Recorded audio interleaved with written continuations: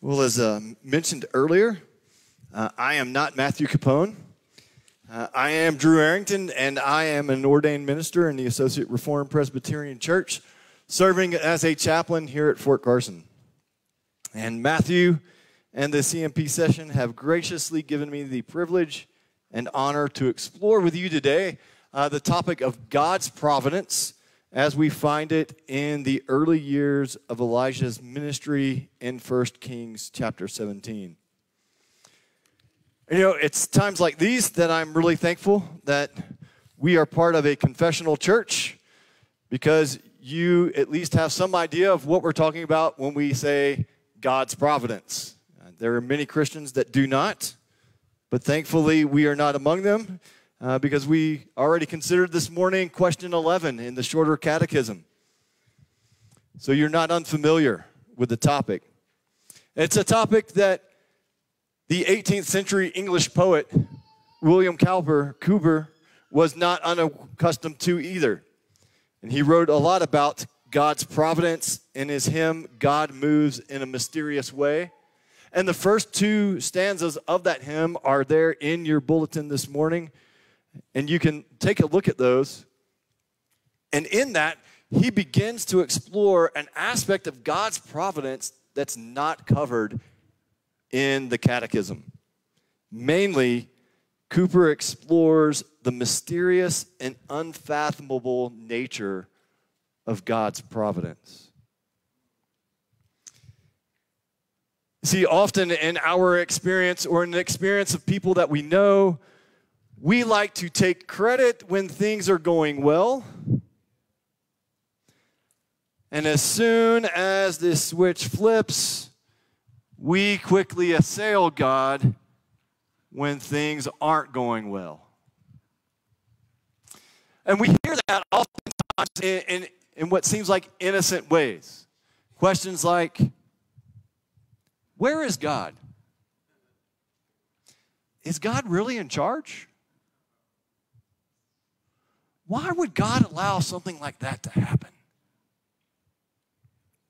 You see, when we experience the triumphs of life, we want to take credit for it. It was our skill. It was our hard work. It was our ingenuity. But then when tragedy strikes, we charge God with being uncaring or distant or weak.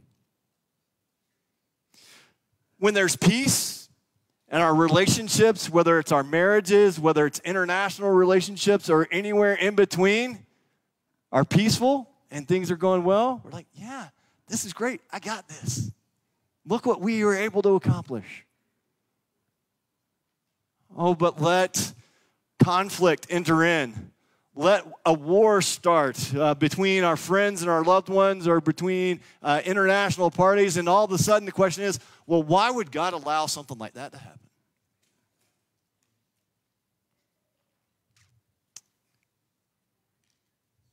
When we enjoy the favor of peers or a boss at work, and we get good write-ups,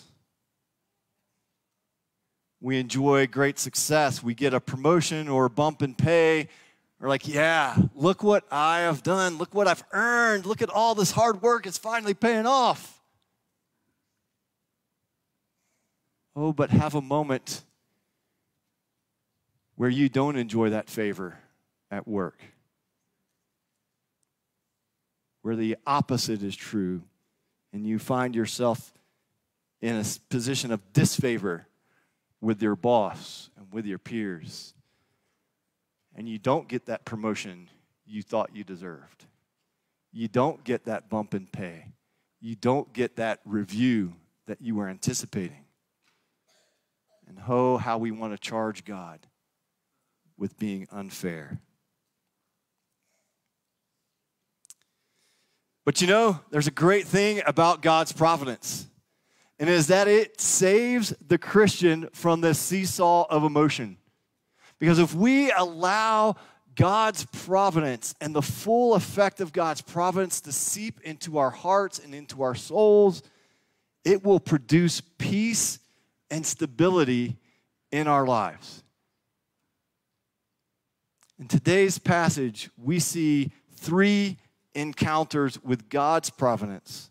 Encounters that help the Christian understand the providence of God. Understanding that the providence of God produces peace in perilous times and stability of faith in a world shattered by sin. And as we look at this passage, we're encouraged to ask the question, how do we live in light of God's providence? It's a very simple question. How do we live in light of God's providence? And as we go through the passage, you'll see, and we'll ask that question. But my guess is that as we go through, you're going to identify another question. And it's going to be a nagging question that we'll address at the end, and I want to see if you will catch it. And so with that in mind, let us pray and then turn our attention to the reading of 1 Kings 17. Join with me in prayer.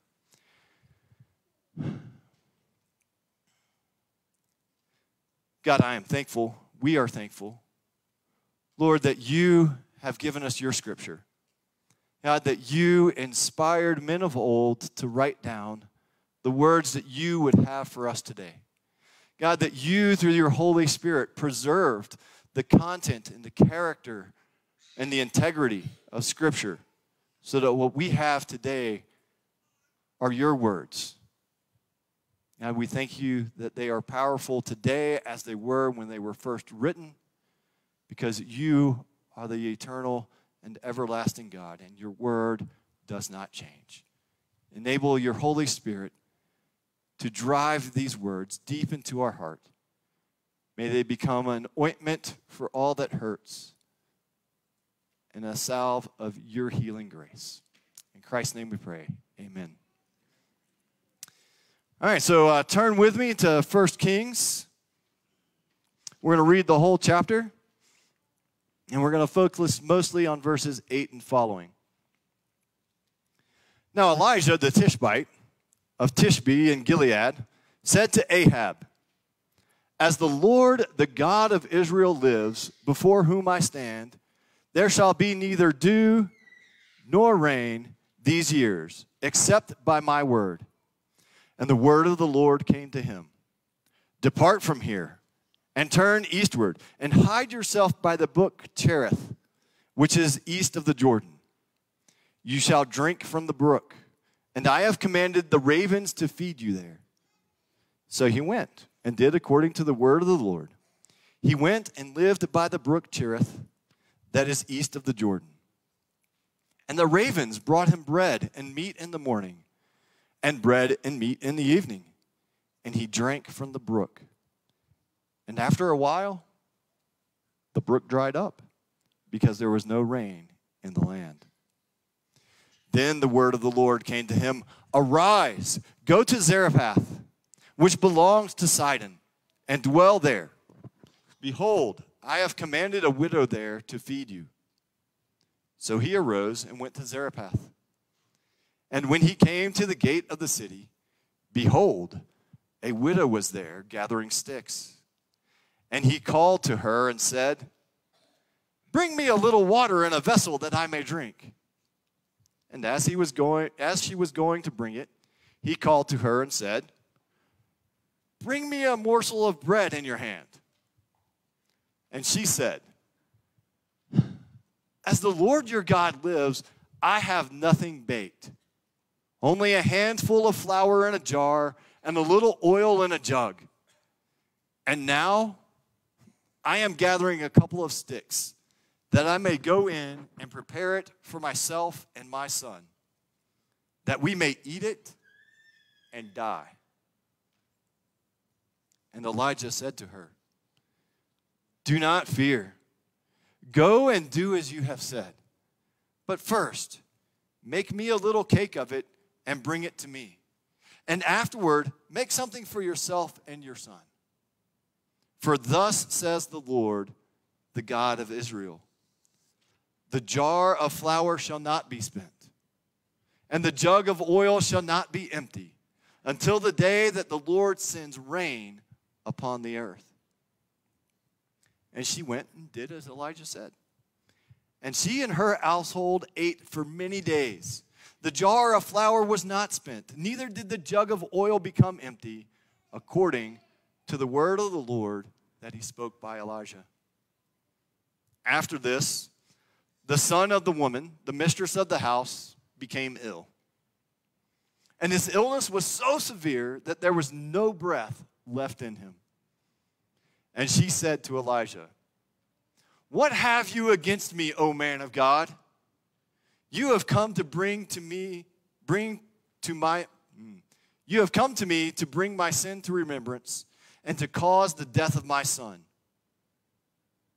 And he said to her, "Give me your son."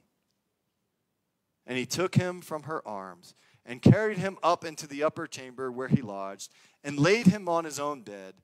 And he cried to the Lord, "O Lord my God, have you brought calamity even upon the widow with whom I sojourn by killing her son?"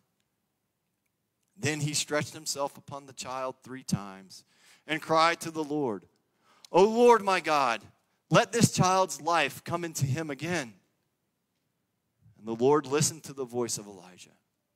And the life of the child came into him again, and he revived.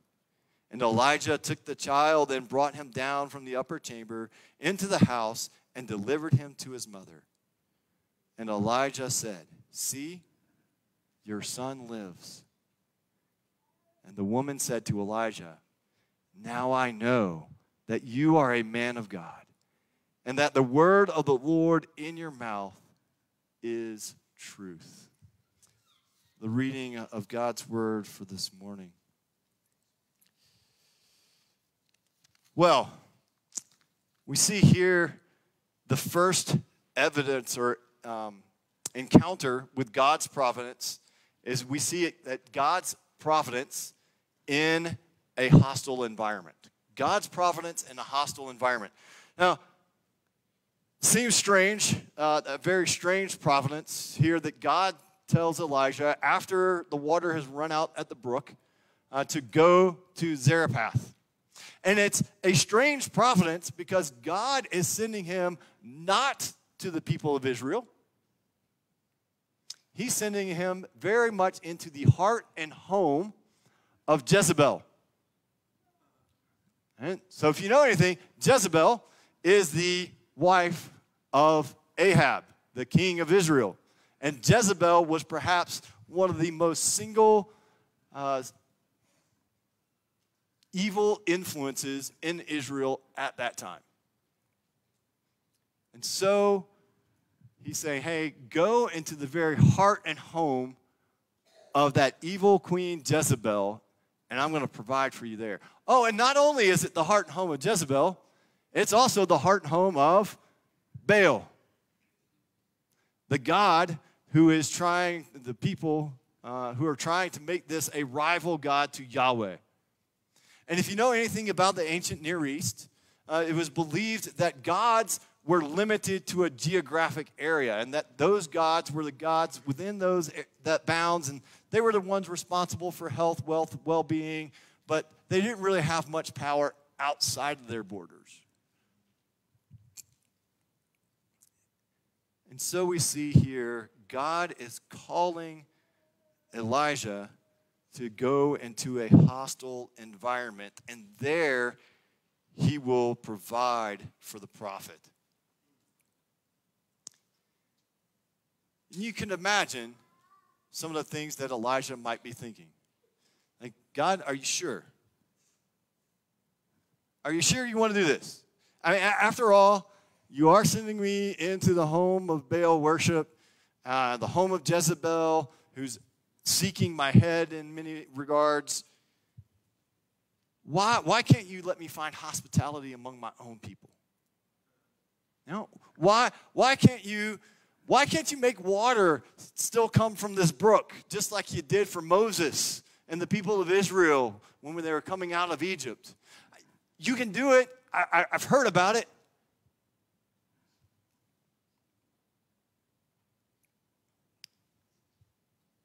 But God has a purpose in sending young Elijah into enemy territory. And it is to let him know that God's providence is not limited by geographical borders.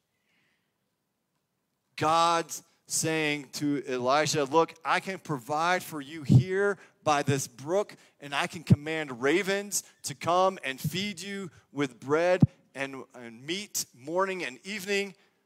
I can do the same in the land of your enemy. And I am going to show you that I am God, not just in Israel, but over all creation. And this is important. It's important for Elijah to know this, because if we know anything, Elijah is going to be called to be more confrontational with Ahab and Jezebel and the prophets of Baal. He's going to need to know that God indeed is sovereign and that God's providence exists even in hostile environments. So, how are we to live in light of God's providence? How are we to live in light of God's providence in hostile environments? Well, we trust based on this incident. We trust that God has shown himself throughout history, throughout the Bible, to be a God who is not limited to the borders of Israel. That he indeed is the God of all creation. That heaven and earth bow before him, and that nothing is not under his purview and his power. That God's providence extends into the very hostile environments in which we find ourselves.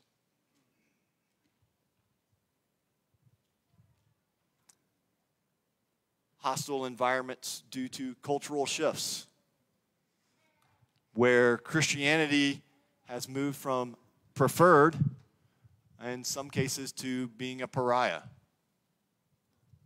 God is still sovereign. Whether we find ourselves in a country like ours that still does have some semblance of religious freedom, or we find ourselves in a country where there is no such constitutional guarantee, God is still sovereign. Whether we find ourselves lauded for holding on to our religious convictions, or derided for holding on to those convictions, we know that God is sovereign. Whether we are here at home enjoying the relative comfort and peace of the United States, or whether we find ourselves in a hostile nation deployed in armed combat, we know that God is sovereign. And so from this encounter, we learn that God's providence extends over any and all hostile environments in which we may find ourselves. And in the next encounter, we will discover that God's providence is at work in great times of need. We see this beginning in verse 10, going through verse 16, that God's providence exists even in times of great need. Now we see here Elijah is entering into this enemy territory where God is going to prove that his providence still exists even there. And he's to go find a Gentile widow who's going to provide him sustenance and support in his time of great need. But it's quite interesting that even in the midst of enemy territory, God's calling him to a woman. First of all, Jewish society, men and women don't interact unless you're related to one another. So not only is there that going into enemy territory, there's being supported by a female, and then not only a female that he has to engage with, this is a widow. If you know anything about the ancient Near East and in society today, the most vulnerable people group, or some of the most vulnerable people in our society, are widows. We understand that most likely this is a fairly young widow because she's out gathering sticks. And you may think, well, how do we know that she's young? Well, because she has a son. And if the son were of any age, he would be the one out picking up sticks, not mom. So we know that this is likely a young widow with a young child who's not even old enough to go out and pick up sticks to make a fire.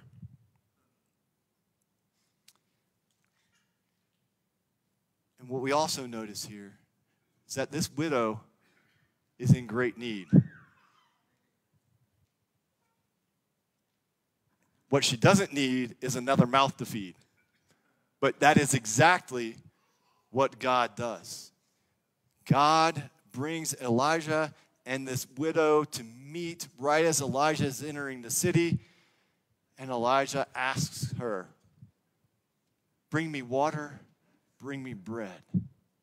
She says, I don't have it. She says, yeah, sure, to the water. She's going to go get that. But when the bread is added, she turns and says, I don't have anything. All I've got is a little bit of flour and a little bit of oil, and I'm gathering up these little itty-bitty sticks to go make a little itty-bitty fire so that I can bake a little bit of bread that my son and I can eat it, and then we're going to die. And the audacity in some regards, or faithfulness of Elijah to say, well, just bake me a little bit and bring it to me, then go fix your final meal. But the widow is willing.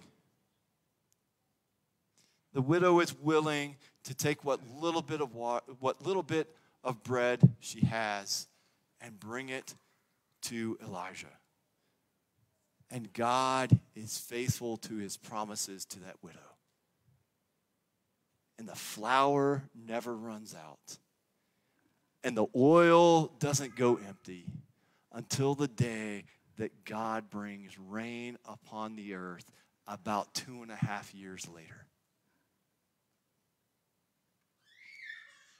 Oh, so we see that God's providence here is important for Elijah, the widow, and the son, because he shows that he can satisfy them in times of great need. Not with an abundance, but with daily bread, providing what they need day by day. And it's a provision that makes the difference between life and death.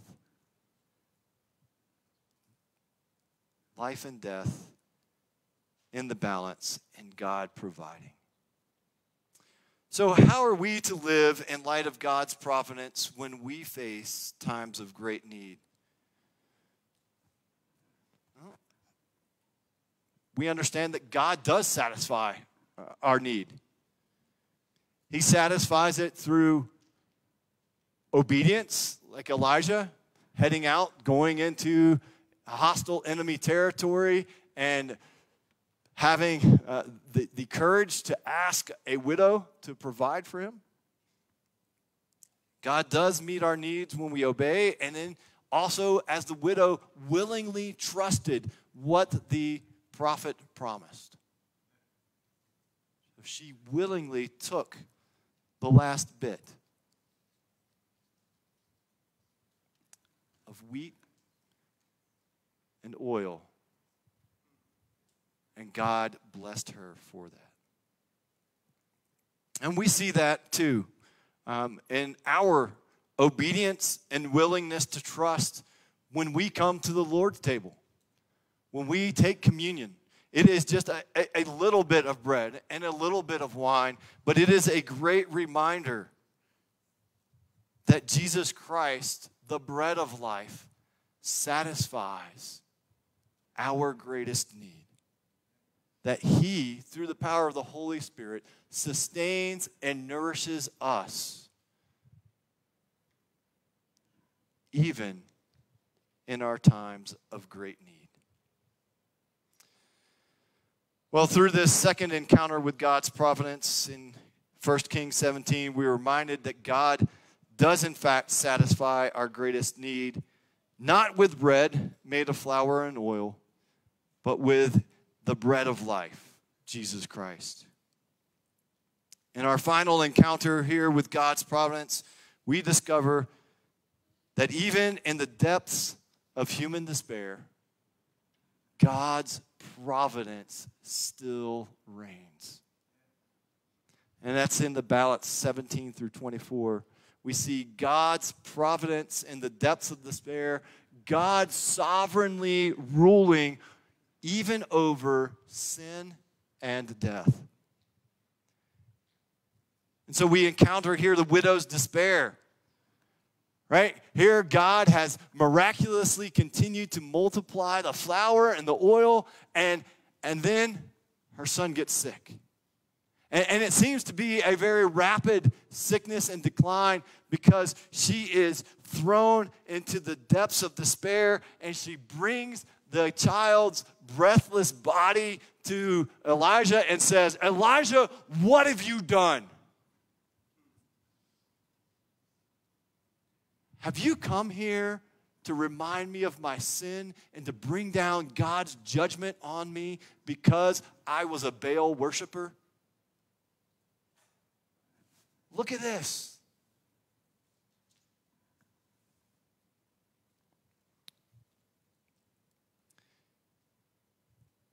So she's confronted by her sin, but she's also confused.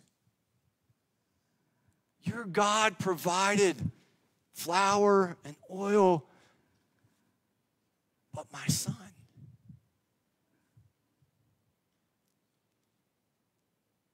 We sense her anger and frustration. And the prophet, perhaps confused and perplexed almost as much as she is, says, give me your son. And he runs upstairs, puts the child on his bed, and he says, God, what are you doing? I don't understand it. He says, God, please heal this boy and bring life back to him. So he stretches his body over the child, and that seems weird. It is weird. But you know, God answers Elijah's prayer. And God breathes life back into the child. And Elijah comes down the stairs and says, here is your son, and he's alive. And oh, this encounter with God's providence is so important. Obviously, it's important for the son because he received his life back. But it's important for Elijah because he is once again confirmed by God in his calling to be a prophet. God says to Elijah, I will hear you when you call out to me. And that will be really important for him when he's standing on Mount Carmel asking God to consume the sacrifice that he's prepared in the face of the prophets of Baal. Oh, but in this passage, it's also important for the widow. So I don't know if you caught it, but really, this instance of where she turns her son over to the prophet leads to the confirmation of her faith. Verse 11, she says, back at the very beginning, hey, as the Lord your God lives. She's saying, look, okay, yeah, sure. If your God says it, sure, I'll believe it. Maybe it'll work out. Okay, great. She's not really convinced. It's almost as if she's saying, hey, what have I got to lose? I got a little bit of flour, got a little bit of oil. It's only going to make one little bitty cake of bread. What have I got to lose? Sure, if your God says he's going to do it, here you go. And God is faithful. But then, in the depths of despair, having received her son back, look at verse 24. This is what she says. Now I know that you are a man of God, and that the word of the Lord in your mouth is truth. It's as if she says, look, I kind of in desperation was giving you bread previously, but now I know that God is God and that what you say about him is true.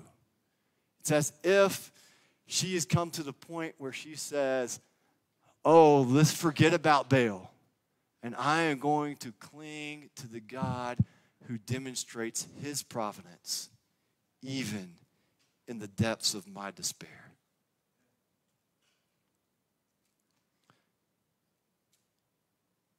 So what about us? How are we to live in light of God's providence when we find ourselves in the depths of despair?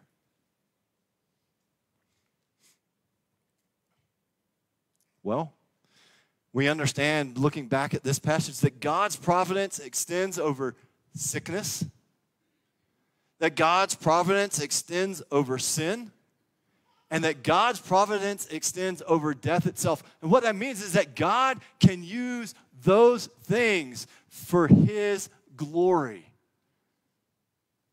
and for our good.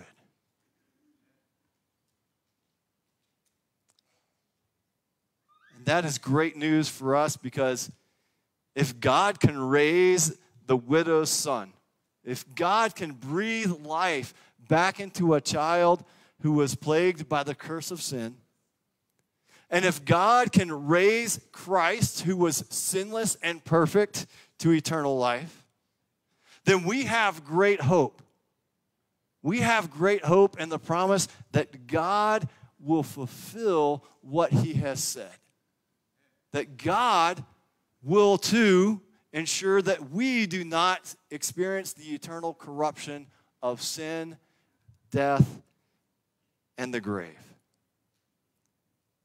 That we will not experience corruption, but that we will experience eternal life. Well, in our final encounter with God's providence, we walked through, we felt the depth of the widow's despair, and we realized that neither God nor the author abandons us or the widow in those depths, but that, like the widow, we too are elevated to the heights of God's providence, seeing that he is the one who is in charge of even sin and death itself.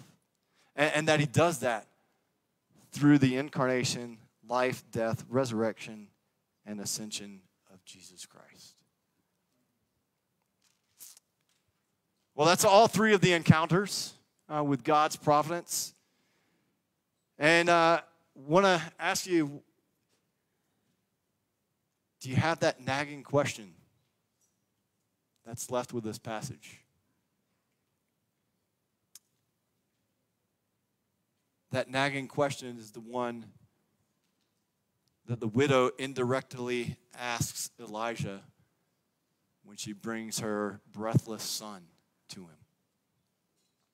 It's the same question that haunts us, many of our brothers and sisters in Christ, and those who are reluctant to embrace Christ as their Savior. It's a nagging question that's something a bit like this. How are we to live when we don't see and experience the visible, miraculous outpouring of God's providential purposes? When we are in the depths of despair and we don't see life being breathed into a loved one who is on their sick bed.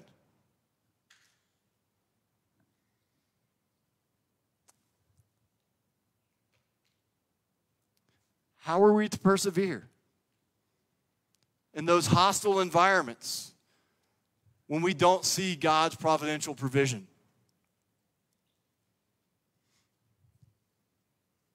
When we don't get the report that we think we were going to get? When God doesn't save the battle buddy on our right?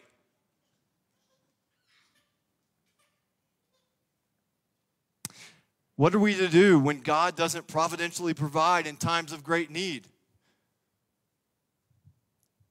When that bill goes unpaid? When it goes into default?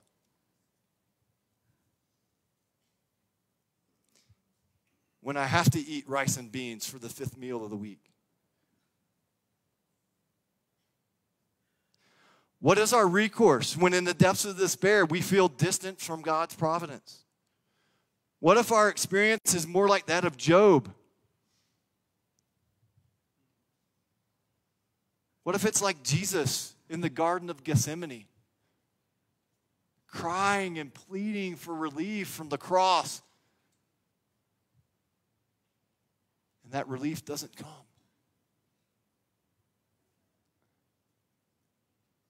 What if our experience is closer to that of our Savior when he's hanging on the cross and he cries out, "Father, why have you forsaken me?"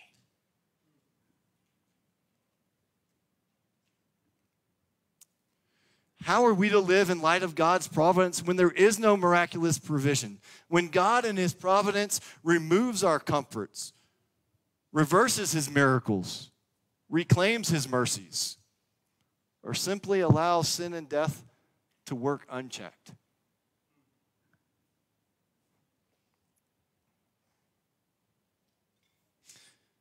William Cooper knew that. He called it God's frowning providence.